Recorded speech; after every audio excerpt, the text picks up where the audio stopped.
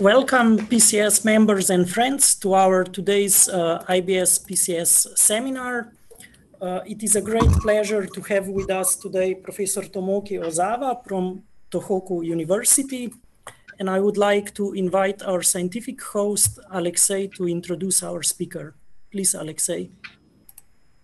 Yeah, thanks, Dylan. So, welcome everyone again. So, our today's speaker is Professor Tomoki Ozawa from Tohoku University, and he will be talking about physical and mathematical relations between quantum metric and topology of Chern insulators. So, let me briefly introduce the speaker. So, Professor Ozawa received his PhD in 2012 from at University of Illinois at Urbana-Champaign, and then was a postdoctoral researcher at University of Trento and Free University of Bruxelles in Belgium.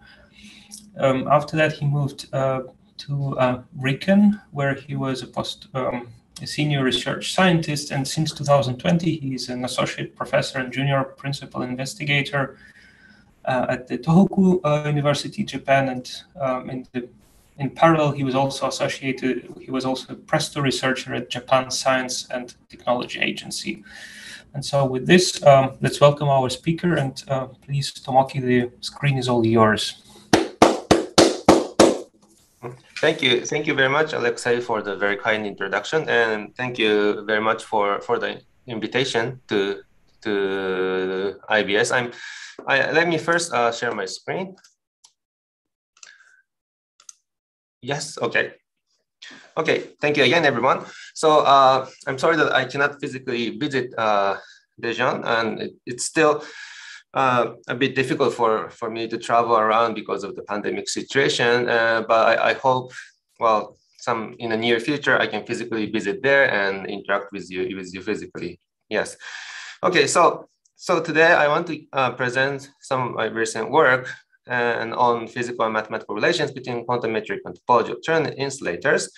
But before entering some physics and mathematics, let me first, tell you that I'm very excited to be here because, okay, so this is a website of Center for Theoretical Physics of Complex Systems in IBS, and this is a seminar.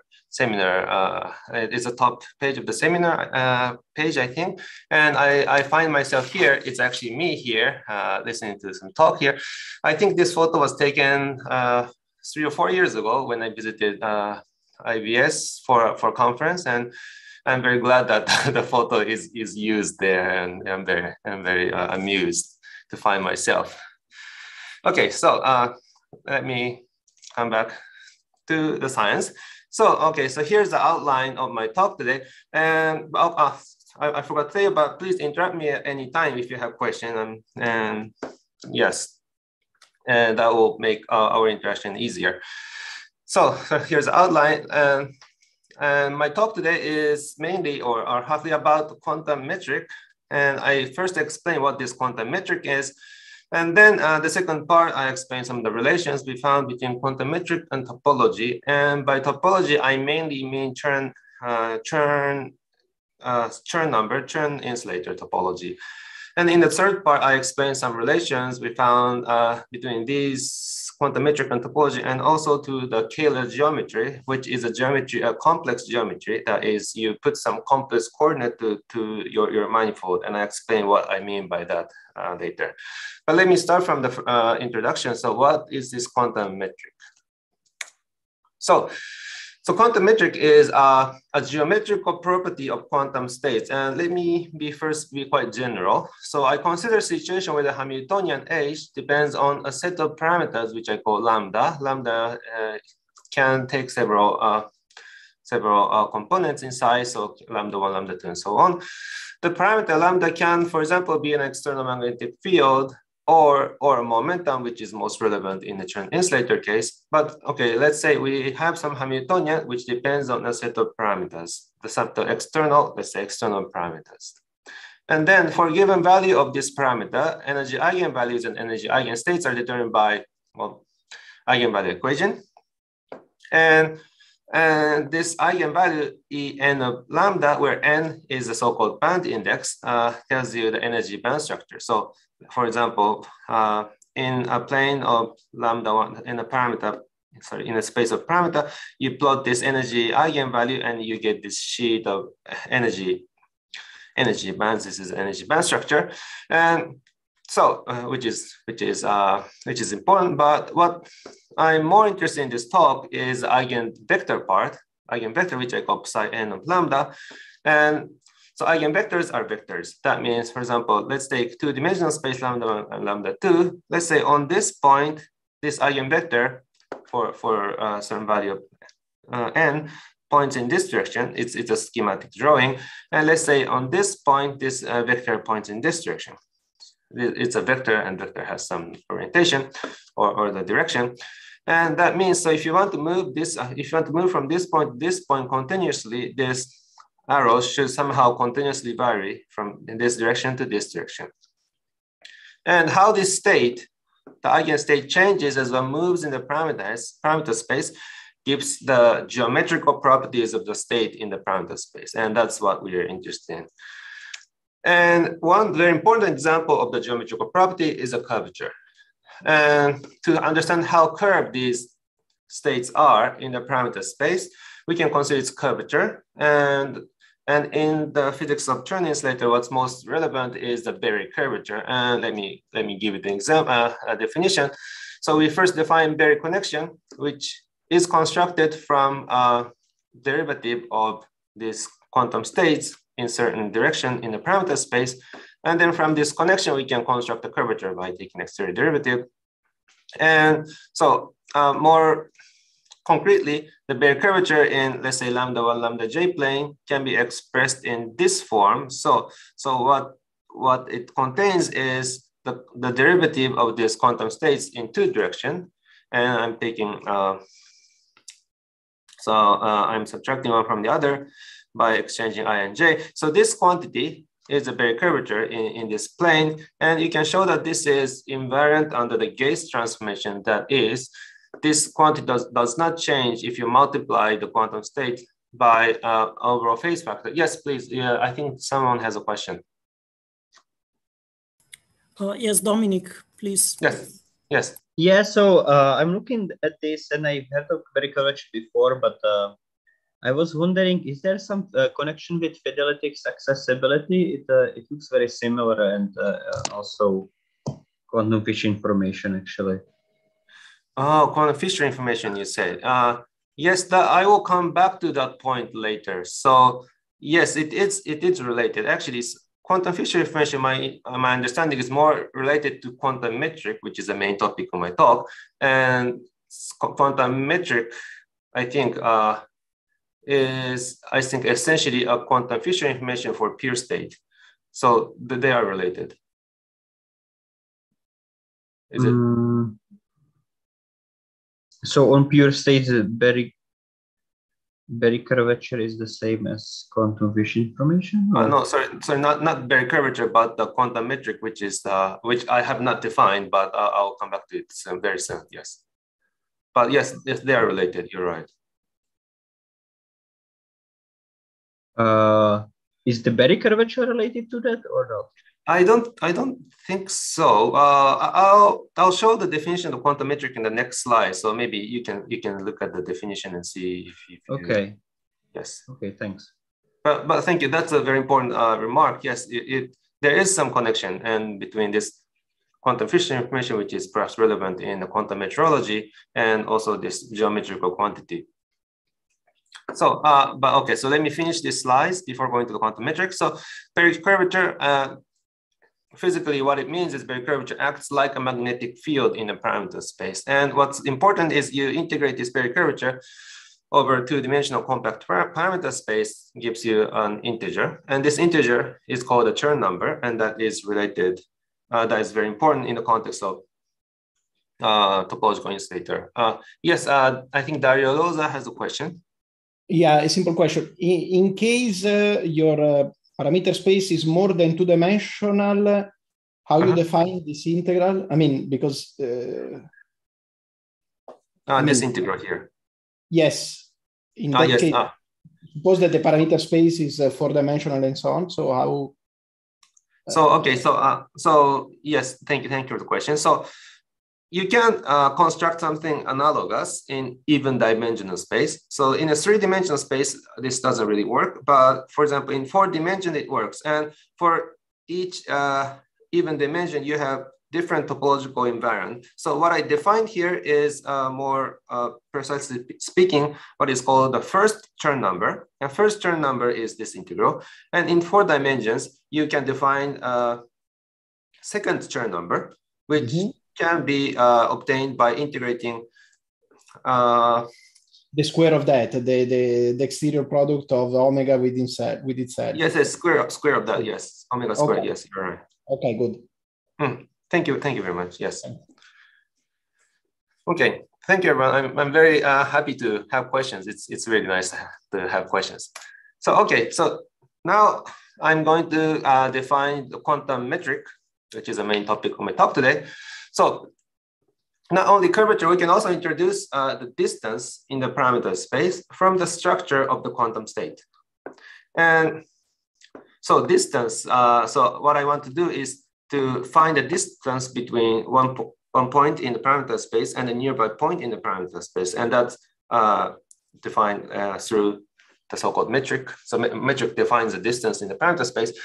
And so, but that's okay, how do I introduce distance? And to introduce distance, I compare two nearby quantum states, psi lambda and psi and lambda prime. And I say that these 2 points are close when these 2 states are similar. And I say that these 2 points are far when these 2 points are very different. That is, so I say similar and very different, but what I mean is I take the inner product of these 2 nearby states. And if I say that this inner product is small, I say that the distance is small. If this inner product is large, I say that the distance is large. And more,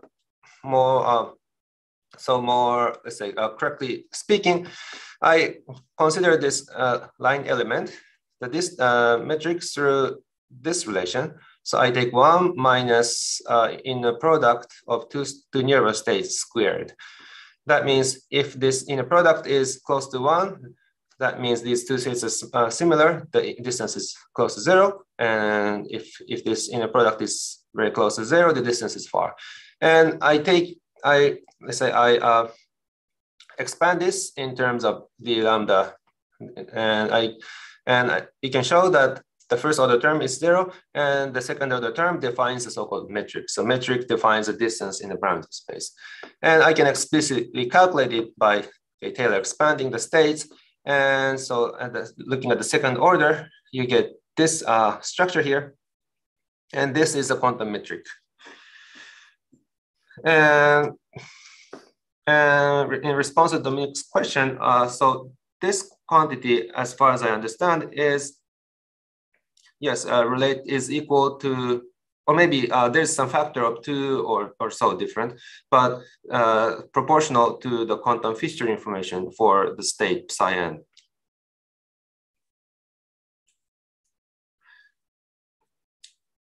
Okay. Yes. And so this is how I introduce metric in a parameter space through quantum states. And sorry, we can just, yes. Another question, can you go back? Oh, yes, sir. When lambda, just to be sure, when lambda and lambda prime are very different, how do you determine the ordering in n? You say that n is like the third excited states, you order according to the energy, right? To determine which state evolve into another. I mean, when yes, yes, I'm looking at the particular band. So I always fix n, the band index, and I'm looking at. Okay, good. Inside this particular band, yes. Okay, good. So I talked about this curvature, Baire curvature, and the quantum metric, but there is a way to describe this Baire curvature and quantum metric in a unified. Okay, I have a question from Mohammed. Yes, please. Yes, sorry. And just in your previous slide, you mentioned the farthest end is at most is 1. So maybe I missed it. What does 1 means here? So sorry, the 1 here?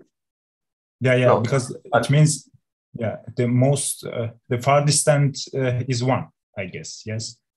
According to this relation. If right side equals yes, 0. Yes, that's right. And That's then right. what Yes. does it mean basically? So one, okay, so this inner product can be either can be somewhere between 0 and 1, and so I'm subtracting 1. So in this inner product from 1, so this quantity is from 0 to 1, as you said. But yes, that's right. But this d lambda is a small quantity, so it doesn't really put any constraint on the G itself. So I'm looking at the infinitesimal d, so it doesn't like give me any constraint on, let's say, the range of metric, let's say. Okay. Okay, thank you. Okay, thank you everyone for questions. I'm very happy. So there's a way to describe this metric and curvature in a unified manner. This is this can be done through this quantity called the quantum geometric tensor. And so here's the definition of the quantum geometric tensor. So this chi is a quantum geometric tensor. I always fix n, so you can maybe ignore this n index here. N is a band index. So what's important is I and j. So I and j gives you the direction in the parameter space, and so this is a local quantity in a parameter space. So it's a function of lambda, and it contains the derivative of quantum states in lambda I and lambda j direction. So this is a kind of thing that we had in the definition of Berry curvature in the quantum metric. But so here I have inside the derivative, I get this projection to other states. So this Kit-Bra combination is a projection to the n span. Sorry, and I'm subtracting this from 1. That means this quantity here is a projection to states other than the band that you're looking at. And because we have this projection here, you can show that this quantity, the quantum geometric tensor, is invariant under the gauge transformation. That is, this quantity is invariant even if you change the definition of psi by certain overall phase factor. Okay, so this is how I defined it, but it turns out that the real part of this quantum geometric tensor, the real part of this, is nothing but the quantum metric that I introduced in the previous slide. And the imaginary part of this is essentially the Berry curvature times some constants. So this quantum geometric tensor captures both the quantum metric and Berry curvature through its real and imaginary parts. And for example, if the parameter space is 2 dimensions, that means this I and j takes either 1 and 2. This quantum geometric tensor is a 2x2 matrix, and it takes particularly this form. And so something to be noted here is in a diagonal term, there is no imaginary term. So imaginary term is a Berry curvature, but there's only real term, real part. And that is because you can show that this quantum geometric tensor, the imaginary part of it is antisymmetric with respect to the interchange of indices. That means omega 1 term is 0 and omega 2 is 0. And on the other hand, this real part is symmetric with respect to the interchange. That means G12 is equal to G21. And so omega 12 is equal to minus omega 21. So this is the structure that I have. So quantum metric is symmetric, Berry curvature is antisymmetric. Yes. And so far I was looking at, let's say, quantum states in a general parameter space, but now I want to focus on the Chern insulator. The Chern insulator is, especially two-dimensional Chern insulators are a lattice model with bands which are characterized by non-zero Chern numbers. So what do I mean by that? What I mean by that is, let's say we start from a two-dimensional lattice model. Sorry, I said modes, but it's models. And from this lattice model, we can define Bloch states and in momentum space.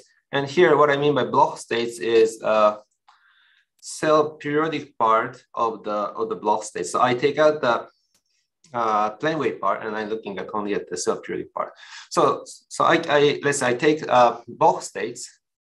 And this Bloch states, which is a function of momentum, form a vector bundle over momentum space. Okay, so I am using some fancy term here, but what's important here is, so this psi of k corresponds to this small psi of k in the previous slides. And so what we have here is a map from momentum space to the space of quantum states. And we are going to look at the geometry of these Bloch states and its topology. And let me explain a bit more what this map is in a mathematical sense. So if so momentum space of lattice model form a torus structure. That means, so the Brillouin zone is a torus. So 0 and 2 pi over the lattice distance is usually identified. So we have a torus, and since we have two-dimensional model, we have two-dimensional torus. So that is where our momentum k lives in. And then, so for a given value of k, we associate a Bloch states. And Bloch states, for example, for n-band system is given by a vector with n complex numbers. But if one vector like this is an eigenstate, then multiplying this by an overall arbitrary complex number, which is non-zero, gives you another valid eigenstate. So the eigenstates are defined, let's say, up to the overall multiplication of the complex number. That will give, so we need to identify different vectors which are different by an overall multiplication. That will give us the space called the complex projective space. So the Bloch states are, the bands are characterized by this map from the momentum space, which is 2 torus, to complex projective space with dimension n-1, complex dimension n-1 for n-band system. So, okay, I explained this using a little bit mathematical terminology, but what's important for the moment is, let's say for the first half of the talk, is that this Bloch state psi k corresponds to this sign of lambda that I was describing before. And Chern insulator is an example of topological insulators, which shows the bulk-based correspondence. That is, if we have a lattice model with non-zero Chern number, so Chern number, I recall you that Chern number is can be calculated through the integral of the Berry curvature. So this, and if the Chern number is non-zero, then people have found this bulk-based correspondence, which tells you that there should be modes which are localized at the edges, and the number of modes localized at the edges is equal to the Chern number. And that is how this topological property comes into observable properties of the system. So this is very important in the physics of topological insulators, but actually in my talk, I will not really talk about this bulk-based correspondence. So you don't need to worry about it so much. Well, what I'm going to explore more is this quantum geometric tensor of Bloch states in momentum space. So this is a definition of quantum geometric tensor that I'm rewriting it, but now the parameter space is momentum space, where this k is either is a two-dimensional vector kx and ky. And so this q is a projector to bands other than the one that we're looking at. And since our parameter space is two-dimensional now, so I and j takes either x or y, the quantum geometric tensor is a 2x2 matrix like this. So, okay. And so Berry curvature, I think, in my opinion, is rather famous or popular. And quantum metric, I would say, is less known. And let me explain some physical appearances of quantum metric for, so I want to defend the quantum metric for its significance. So very roughly speaking, quantum metric is often related to the variance of some parameter operators. For example, you can show that the variance of the position operator of a one-year function is lower bounded by the quantum metric. So I calculate the variance of the one-year function. So one-year function is a localized state, which is constructed from the Fourier transform of the Bloch states. And you can show that this variance is lower bounded by an average of quantum metric over momentum space. And so in this way, quantum metric is often related to the variance of certain parameters. And quantum metric in momentum space also is known to appear in current noise spectrum, superfluid density, orbital magnetism, and so on. And recently, many physicists have been exploring physical consequences of this quantum metric. And as pointed out earlier in this talk, so in a general parameter space, other than momentum space, quantum metric is equivalent to the quantum Fisher information of pure states, which appears, for example, in the quantum Kramer-Rao bound, which tells you the precision of measurement of certain of a parameter, and that is related to this quantum metric. Okay. Yes. Question.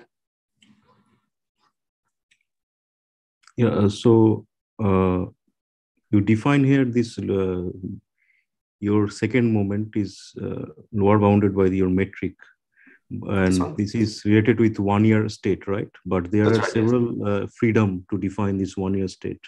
You can choose different kind of 1 year state. That's right. You're right.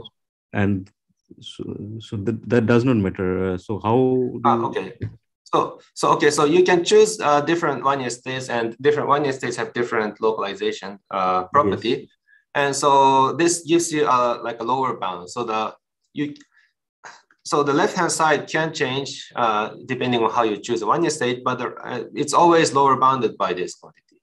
I see. Okay. Okay. Thanks. So for example, you can take a maximally localized 1 year function, still lower bounded by this. So right-hand side is this gauge invariant. Left-hand side depends on gauge. Here, the gauge means how you construct the 1 year states. Okay. Okay. Thank you. And another question, I think. I'm wondering, like, what will happen to the size of the 1 year function if the quantum metric diverges? When the quantum metric diverges. So, quantum metric usually doesn't diverge in a sense. Yes, for fixed model. But yes, as I said, I think as we, yes, I understand your question. So if you change some parameter in a Hamiltonian and try to induce topological phase transition or band gap closing phase transition, and then this quantum metric can diverge, and then left-hand side can also diverge. So the closer the phase, let's say topological phase transition point, the 1 year function becomes more and more delocalized. And perhaps, you know, in Chern insulators, 1 year functions cannot be localized. So yes, when the right-hand side diverges, left-hand side grows. Okay, thank you. Thank you. Okay, so if you don't have further questions, okay, I have another question. So I want to ask that, so what's the delta lambda 1? This quantity here. Yes. Yes. Yes, so this is not in a context of momentum space, but in a context that, let's say, so we have a Hamiltonian which depends on external parameters. And then let's say we do not know the parameter, but we want to experimentally determine the parameter somehow. And then you can try to determine this parameter, but there is some limit in the determination of the in the precision of this parameter, and that is this delta lambda 1, and that is lower bounded by the quantum Fisher information or the quantum metric. But your quantum matrix is get from the parameter changes, right? So you mean the parameter changes is not continuous. Parameter change is not continuous. Parameter change. What do you mean? Sorry. I mean, your quantum matrix, the GY1, is getting from the parameter change. Yes, that's right. Yes, but here it means that this parameter, the parameter changes is not continuous. It's discretized.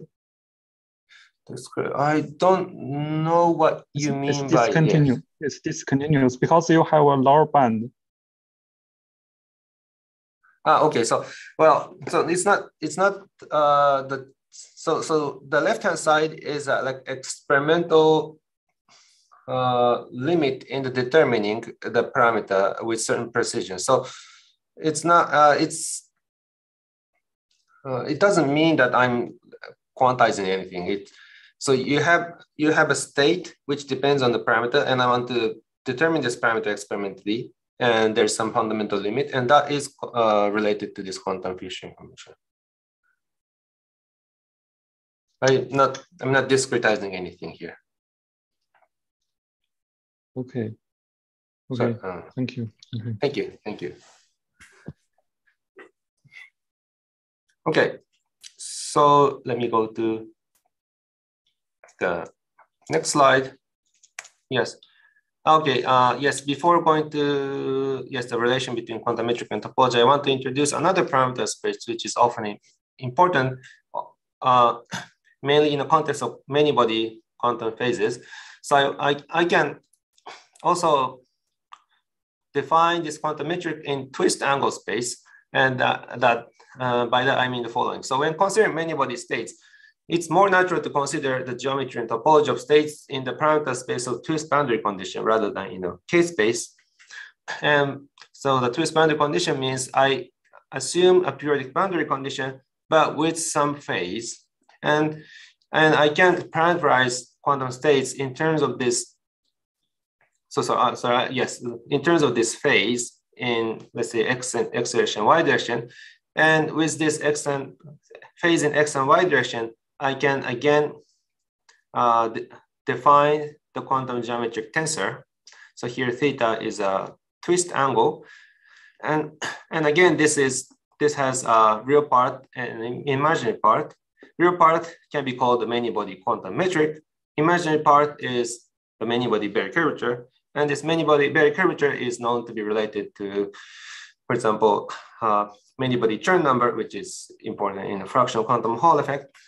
But you can also consider this many-body quantum metric. And so many-body quantum metric has certain meanings. And for example, in terms of properly defined position operator, this many-body quantum metric, for example, in x direction is related to the variance of the position of the state that we're looking at. So if you define this quantum geometric tensor, the real part tells you that, let's say, the localization property of your state, and the imaginary part tells you topological property of the state, of this many-body state. And okay, so this many-body quantum metric was defined or introduced by Sosa, Wilkes, and Martin's paper in 2000. But I think not much research has been done in terms of this quantity, but I think it's a very interesting quantity to consider. And I'll come back to this quantity later in relation to the topology. And okay, so I introduced this quantum metric, and recently there have been some experimental measurements of quantum metric. And as far as I know, the first experimental measurements of any kind of the quantum metric was done in 2019, so 3 years ago in ultra-cold gases, where they tried to estimate the average of the trace of the quantum metric. So it's rather coarse-grained, but it's related to the quantum metric and in momentum space. So what they did is they realized how they model, which is a topological 2D model in ultra-cold gases, and they tried to measure this quantum metric, the average of the quantum metric. And yes, and the measurement is based on the theory that was proposed by me in 2018.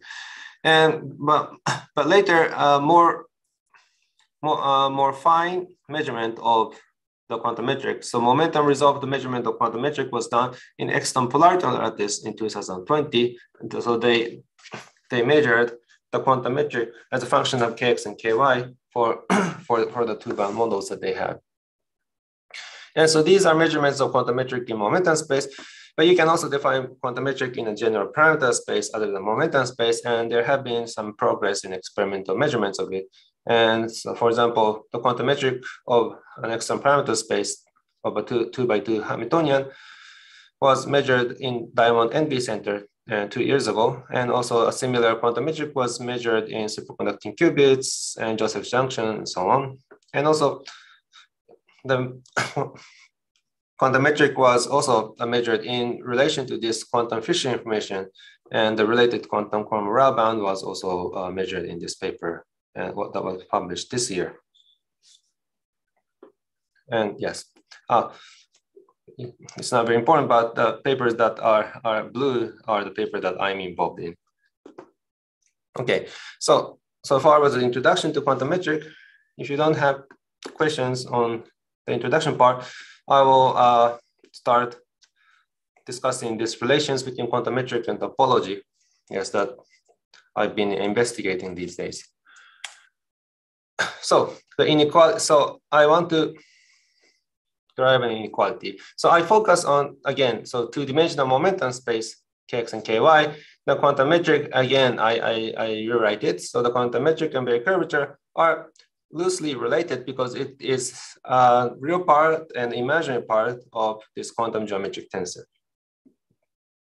And in fact, I can derive some specific inequality between this real part and the imaginary part through the Cauchy-Schwarz inequality. So note that this Q, the projector inside is a projector. That means Q squared is equal to Q. I can use a Cauchy-Schwarz inequality. So this is a Cauchy-Schwarz inequality, which holds for any two vectors where inner product is defined. And I take, as alpha, I take Q acting on derivative of quantum state in kx direction. And as beta, I take Q acting on derivative in ky direction. And I insert this to this Cauchy-Schwarz inequality, and doing some manipulation, you can easily show this inequality, sorry, that the square root of the determinant of the quantum metric is bigger than or equal to the absolute value of the Berry curvature divided by 2. And this inequality was first found, I think, by Aurora Roy in 2014 in this paper.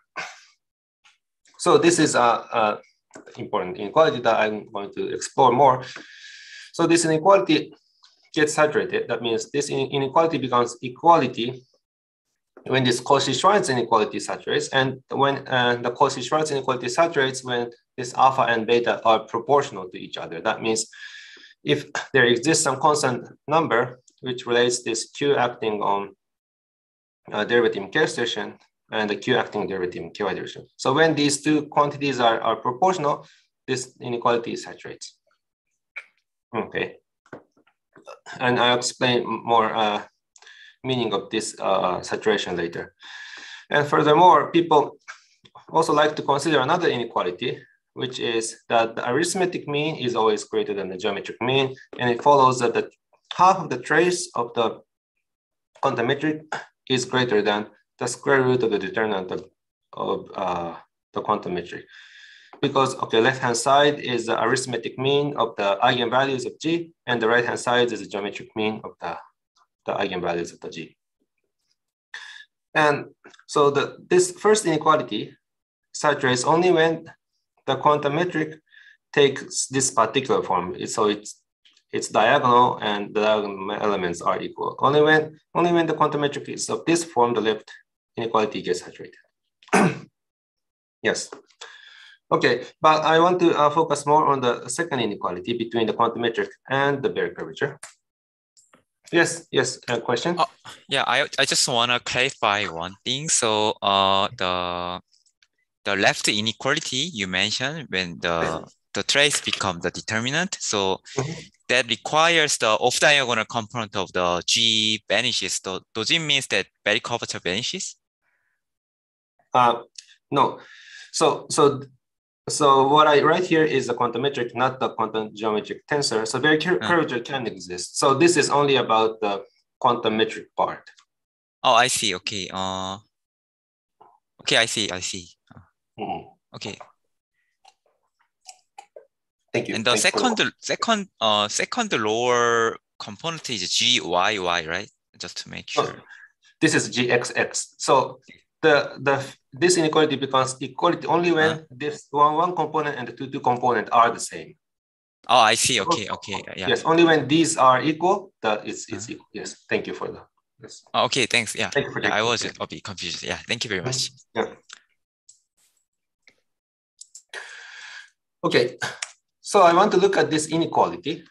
So this is a local inequality in K space. So for each point in K space, this holds. Now I want to integrate both sides over momentum space to get something global. And the left-hand side, square root of determinant of G.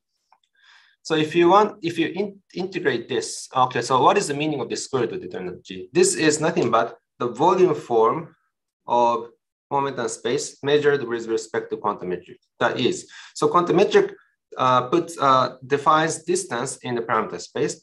And with this distance, I can define the volume. Actually, so it's a two-dimensional space, so it's an area. So with this quantum metric, I can define area in momentum space. And square root of determinant of G gives you this area defined from the quantum metric. That is, integrating this quantity over momentum space, I get the volume, actually it's an area, of momentum space measured with respect to the quantum metric. So the integral of the left-hand side is a area or the volume of momentum space measured with quantum metric. And let me call it quantum volume of the momentum space. That's the left-hand side. On the other hand, integrating the right-hand side, so integral of the absolute value of the Berry curvature can be related to the Chern number, because the integral of the absolute value is lower bounded by the absolute value of the integral, and the integral of the Berry curvature is related to the Chern number. So, or more precisely speaking, here is pi times Chern number. That means comparing both sides, I get that the quantum volume of momentum space is bigger than or equal to pi times the Chern number. I think essentially similar inequality was already found in Roy's paper in 2014, and also Sebastian Piotr and Jaime Turma used this inequality to find some lower bound of the superfluid weight or superfluid weight in a flat Chern bands. And so that was obtained by integrating this over momentum space, but we can also define the quantum geometric tensor in the twist angle space that I explained a couple of slides ago.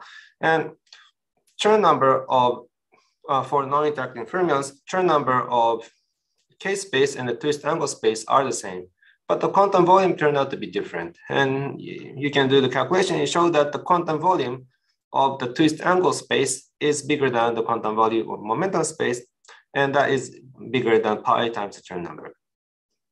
Okay. And let's see the consequence of this inequality. The first example that I want to consider is Landau levels. So consider a charged particle in a two-dimensional space with a magnetic field. So I'm taking a Landau gauge, and this is a Hamiltonian of a charged particle in a magnetic field. And then let's say I calculate the quantum metric and Berry curvature of n lowest levels, and each level is called Landau level. And I can do explicit calculation, and you can show that the quantum metric is diagonal. So gxs and gyy is non-zero, but gxy is 0, and it's equal to n over 4 pi. Okay, here n, but what I mean by n is I have Landau levels, and I'm taking n lowest Landau levels as one entity, and I calculate the quantum geometric tensor. I haven't defined how to treat multiple bands together, but okay, so there is a way to define quantum geometric tensor and the Berry curvature for multiple bands together. And if you do this, you can show that if I include n lowest Landau levels, the quantum metric is proportional to n, and it's constant. So it's K independent and constant. And the Berry curvature is also again constant, and it depends on the sign of the magnetic field applied, and it's proportional to n. And then you can show that the square root of determinant of G is equal. So generally there is an inequality, but for Landau level it's equal to n over 4 pi. And integrating over the momentum space, I get the global equality that the quantum volumes are equal to the pi times Chern number, which is pi times n, because each Landau level has a Chern number 1. So Landau levels are example of energetically and geometrically flat bands. And by geometrically flat, I mean geometrical property is uniform over momentum space. So please, keep in mind that Landau level gives you the example where the inequality is completely saturated. And then next, let's go to two-band models. So two-band models are very special because of the following properties. So for two-band models, you can show that the square root of determinant of G is always equal to the Berry curvature over 2. So generally there is an inequality, but for two-band models, it's always equal. That means integrating in both sides, quantum volume is equal to pi times the Chern number, as long as this Berry curvature doesn't change sign in momentum space. So that's one nice feature. Another very important property of two-band model is for two-band models, there must be always points in momentum space where the Berry curvature becomes 0. So you look at the momentum space, Berry curvature should become 0 at some points in the momentum space for two-band models. That means you cannot try to make geometrically flat or uniform bands with two-band models because there must be some points where this Berry curvature drops to 0 in momentum space. So this is a general property of two-band models. And let's take Haldane model as an example, which is a two-band model. Here, horizontal axis is a on-site mass term in the Haldane model, which is a parameter that drives the topological phase transition. On the left-hand side, the Chern number is 1. On the right-hand side, Chern number is 0. And I calculate this quantum metric both in momentum space and the twist angle space. And it turns out that quantum volume, the momentum space is exactly equal to pi times the Chern number in topologically non-trivial region because of this property, that special property. Yes, there's a question. So Professor Ozawa, so is there like a topological region in the second property where the Berry curvature vanishes at some point? Yes, there is. So in this paper, or maybe in the other paper of mine, we give a proof of this property, and it's rather mathematical, but it boils down to this point that two-band model, the space of quantum states is CP1, so one-dimensional complex projective space, which is isomorphic to S2, so two-dimensional sphere. Okay. And so what we have here is a map from the two torus to a two sphere, and the fact that these two have different fundamental group, so the first homotopy group implies, or eventually, so there's some specific, eventually implies that there must be some points where this is 0. That means, I see. Yes, so mathematically speaking, we cannot construct that emergent from the momentum space to this two sphere. So that's yes, topological reason behind. Oh, okay. Also another question. Sorry about. So can I understand the inequality between the twist angle? Can you elaborate more about the difference between twist angle space and the momentum space difference? Yes, thank you. Yeah. So I'm considering here as a twist angle space a non-interacting fermions. So it's like just, to me, it's the same as the momentum. What's the difference? No, isn't it just same as the momentum? No. Okay, okay. Thank you for the question. So okay, yes. So the difference is the momentum space quantum volume is given by the integral of the square root of determinant of G. Right. Okay, it's good. And on the other hand, the quantum volume of the twist angle space. So what I have is inside this square root. So inside here, G is an average of momentum space. So this inequality is essentially telling you that the square root, yes. So the square root of the integral is bigger than the integral of the square root. So the square root and the integral enters in different point, and there's some Cauchy-Schwarz inequality like relation that holds between the twist angle space and the momentum space. Okay, I see. Yes. So it saturates when it uniform. Is that the case then? Sorry. So the inequality saturates when G is uniform. So that's right. So inequality is saturated when the K dependence of GXX, GYY, and GXY are the same. So okay. Yes. Yeah. So there's some uniformity. If there's some uniformity in the structure of the momentum space momentum space quantum matrix, the equality holds. So essentially, yes, this inequality is about an equality between integral of the square root or the or maybe I should say integral of the average and average of the integral. So there's this non-commutativity of these two operations. Okay, thank you very much. Thank you for the question. Okay, so yes, so in a topological non-trivial region, the quantum volume turns out to be exactly equal to Chern number, and in the topologically trivial region, the quantum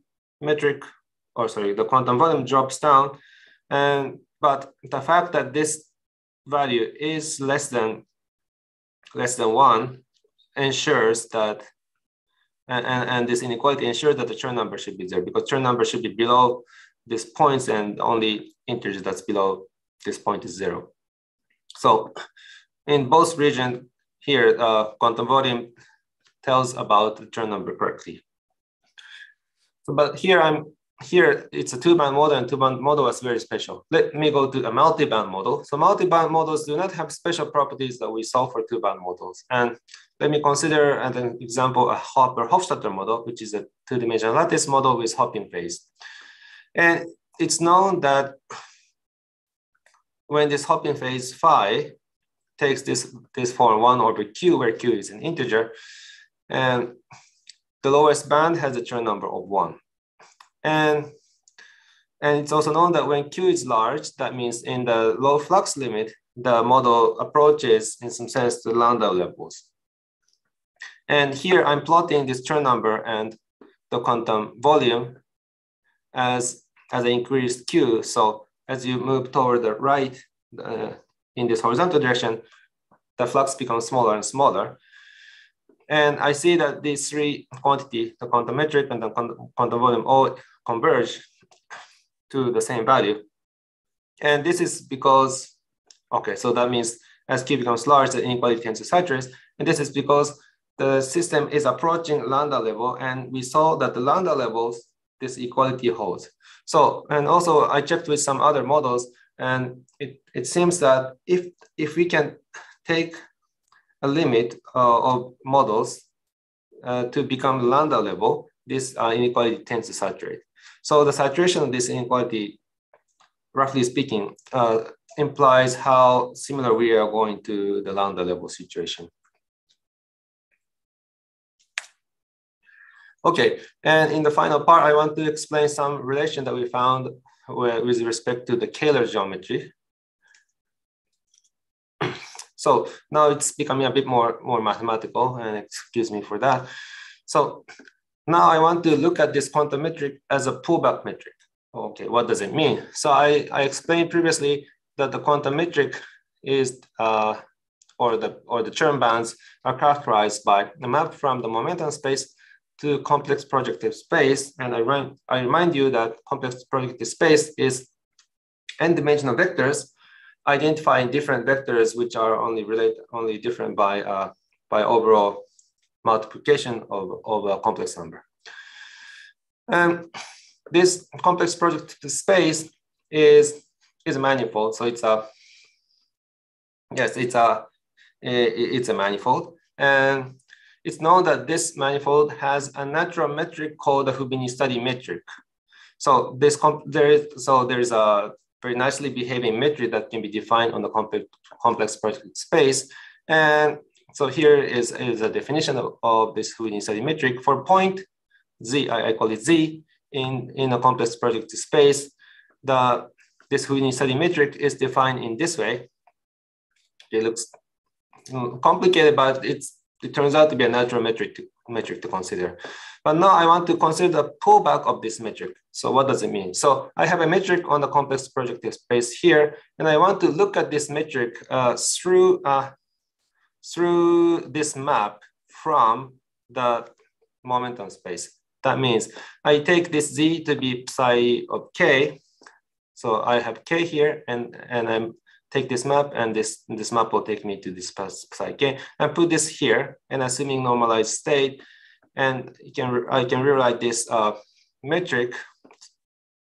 I can rewrite metric, and you get that this is nothing but the quantum metric. So if I look at this Fubini study metric through this map on the momentum space, I get the quantum metric. And so for this region, some people also call the quantum metric a Fubini study metric.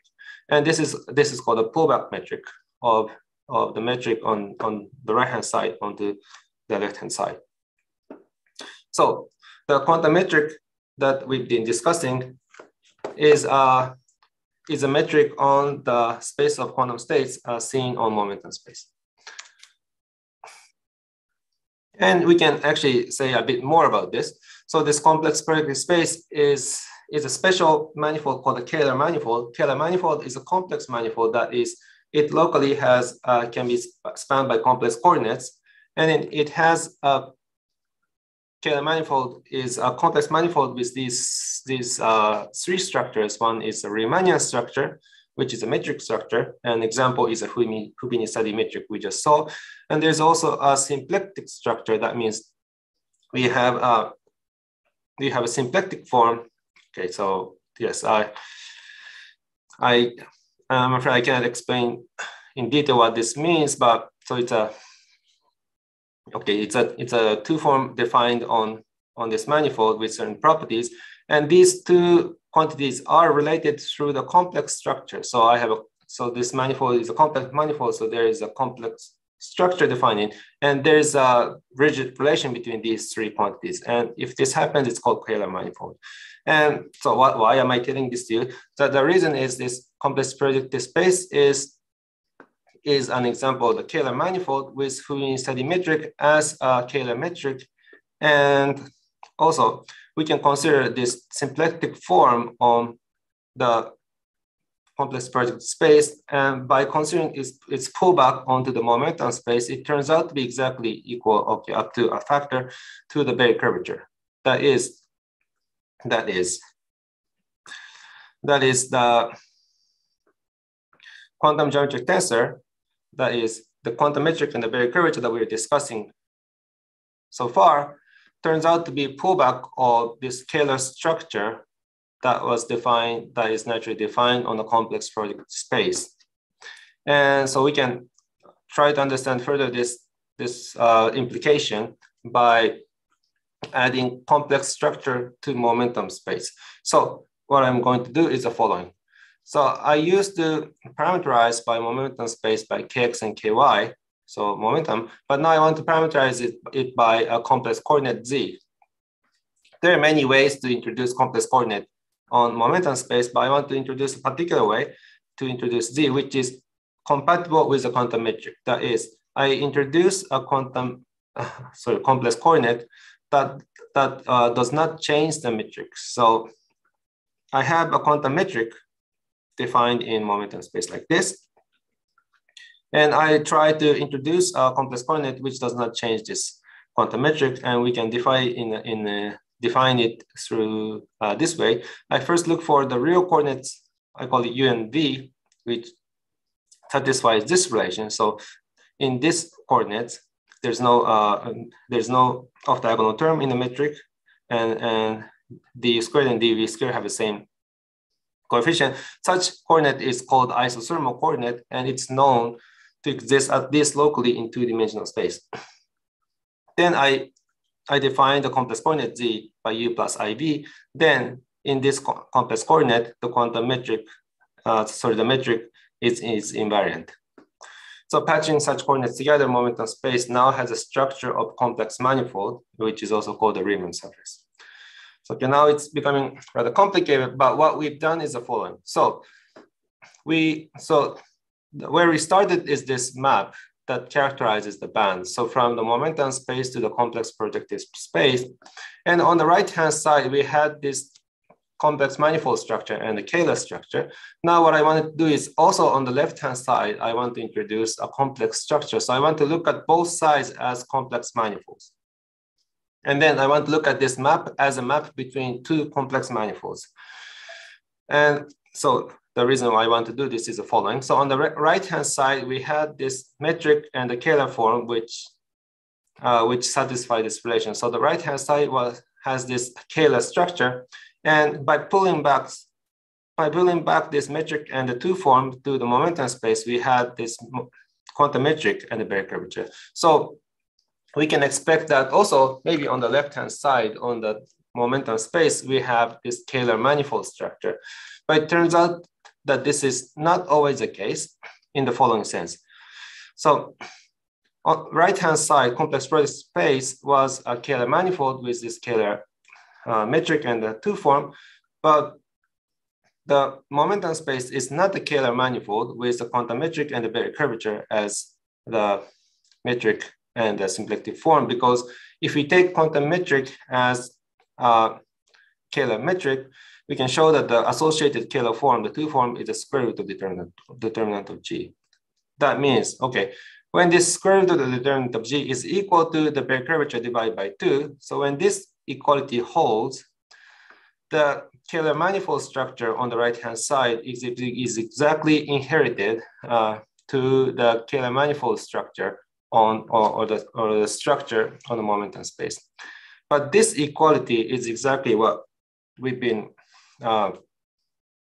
looking at. So generally there's an inequality. Okay, so there was absolute value, but okay, apart from this absolute value, generally there's an inequality. But when this equality holds, the Kähler manifold structure on the right-hand side is exactly inherited on the momentum space. And let me elaborate on this saturation of this inequality a little bit. So the saturation of the inequality is related to the map being a holomorphic map in the following sense. So we can show that this map is a holomorphic map when this the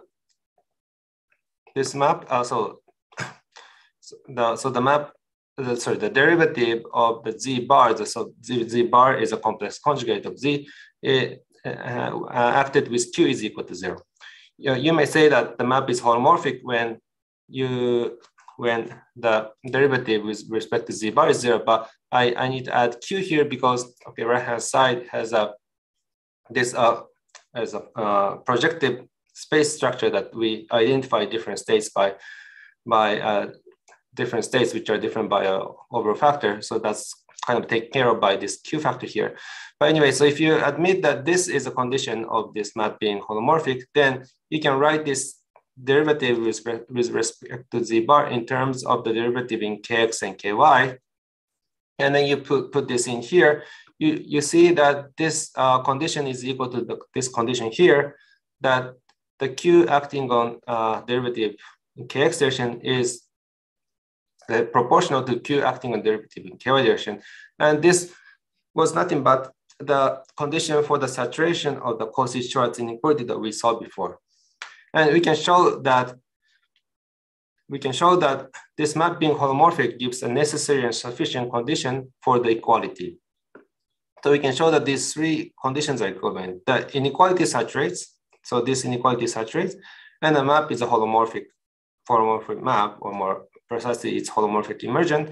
And the momentum space is a Kähler manifold with structure inherited from complex projective space. And so we said in this paper, we defined the Kähler band to be bands which satisfy these conditions.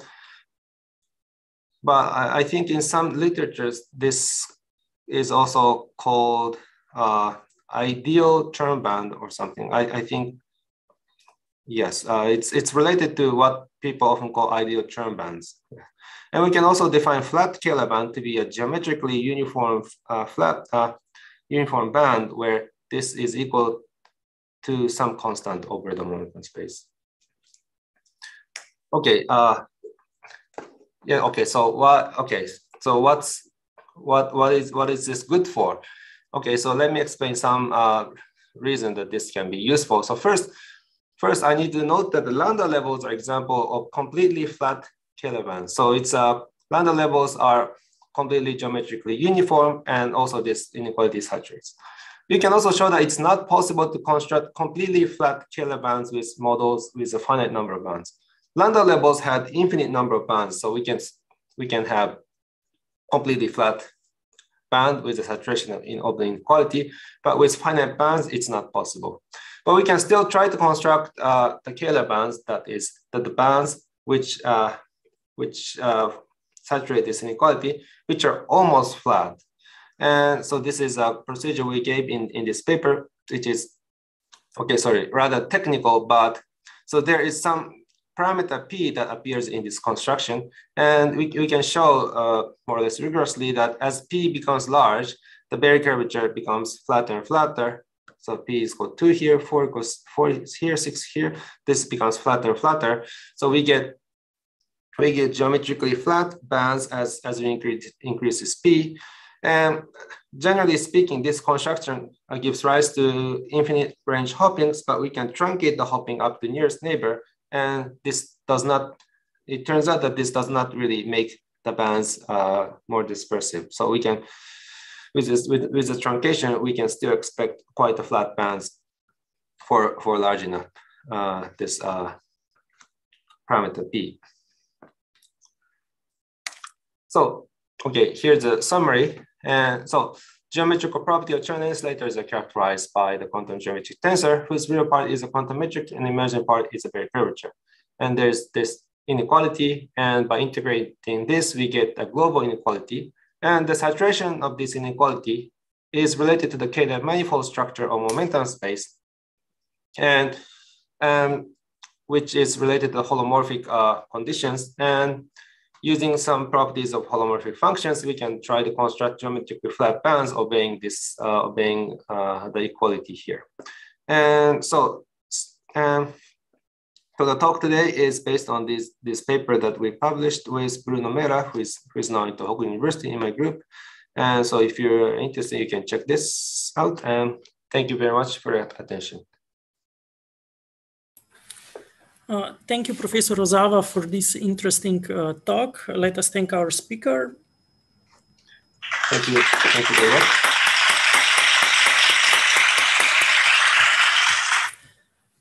And we have time for questions. Can I ask one question? Yeah, go ahead. Yeah. Sorry, I cannot find how to raise my hands. So, anyway, I am wondering what this quantum volume means. I mean, is there any physical meaning or implication to it, or is it just general way to define volume when metric is non-zero? So that's a good question. I don't have a good answer to this in the sense there's no, let's say, like a physically observable quantity which directly relates to quantum volume. Quantum volume is like volume calculated with quantum metric. So it's, in a sense, it's natural given the quantum metric, but physically, okay, yeah, physical meaning, it's hard to answer. Okay, thank you.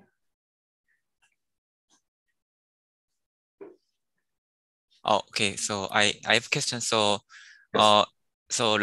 You gave this nice example of the Landau level, which is this Berry curvature become uniform and things like that. But it is not it is the stronger condition than this equality hold, it looks like. So is there any other physical examples that you can think of, or physical situation that this equality hold? So other than Landau level? Yeah. Yes, okay. So for two-band model, equality always holds. So it's an example, for example. Yeah. Yes, and for multi-band models, generally I don't know any particular model which the inequality is equality. But yeah, other than two-band model and Landau level, I don't know any particular model, or let's say particular natural. We can consider unnatural model, but I don't know any other particular situation that the inequality saturates. Okay. Doesn't it usually require some like long range hopping, no? This inequality in the multi-band model? because you don't want like some complicated K dependence, which naturally means some long range hopping in real space picture, probably. Okay, you may be right. I can't answer it, but you may be right. I don't have any good argument for or against it, but I think your intuition has some correctness, I think. Okay, thank you very much. Thank you.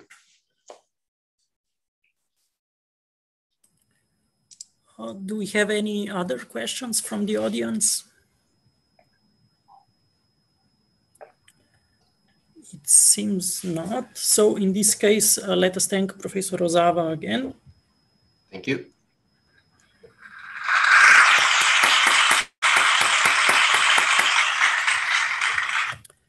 And with this, we